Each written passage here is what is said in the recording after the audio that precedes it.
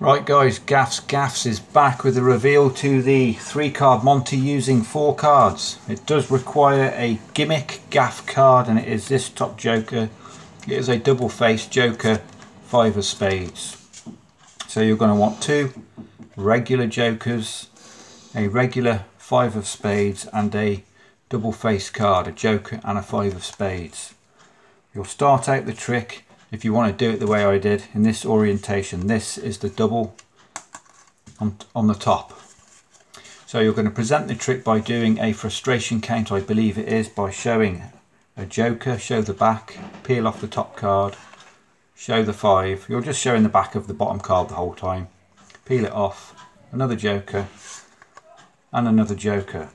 I'm going to do the same thing again now and show a joker, a joker. When I peel this 5 off, I'm going to catch a little pinky break and I'm going to place the last joker on top. Now in my performance I flashed a little bit because when you turn this over you're going to see this is a joker, whereas in the real world that should be the 5 of spades. But in the real world you can easily just pull your hand up a little bit like this to the spectator as you flick this card over. They will never notice, but on a fixed camera from looking down it's quite difficult. I'd have had to go like this, look a bit dodgy. But in the real world you'll get away with that. So you're going to do a double lift with these 2 cards, flipping them over and placing this card down. They assume this is a joker because they can see the 5.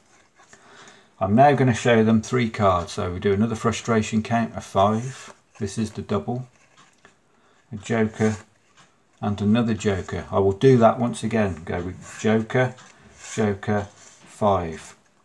But what you're going to do is, when you do it the second time, you'll go joker, joker, catch another break, 5. So you're going to turn this 5 over now, but this is actually a double. So you're going to turn these 2 cards over as 1, place what they think is the 5 in the middle, do whatever bit of magic you want, and this 5 will turn into a joker. I would close everything up and then just do, oh god, I'm only knocked my torch down, another frustration count showing a joker, and another joker. And I also did the rumba count, is it? I think possibly, when you're going to turn all these face down. As you turn this over, you're going to peel off this card, place it down. We're going to turn these over and peel off the top card again, place it down, and finally this card to show front and back of 3 jokers, and the 5 is on the table. I'll just quickly show you again. So the double is on the top of this packet. You'll do a frustration count showing a joker, a 5, a joker and another joker.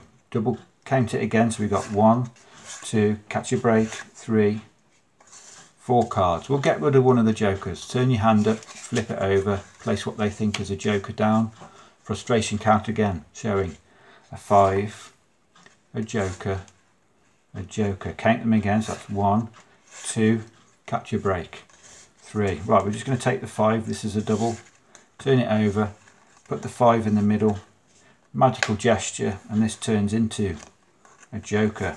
Like one more frustration count, joker, joker, joker, and maybe a rumba count or whatever it's called if you want. Turn them face down. As you turn it over, you're going to peel off the top card and push these back over with your finger. So you're going to turn them over and just push this card over. I know I'm not the best of explaining moves, I don't really know them, but it's a simple move. Be face down, turn it over, peel off the top card and flip these ones over like that. Peel off the top card, push this over, peel off, and the 5 is right there. So this is, I'm not quite sure what this is called actually. I did actually buy this particular trick I think a long time ago. It wasn't in this orientation of cards. It was a 7 of diamonds and something, I think. So that's how it works guys. It's just 1 double face card, 1 regular 5 and 2 regular jokers. So comment, subscribe, like, and we'll see you tomorrow for another card trick. Cheers.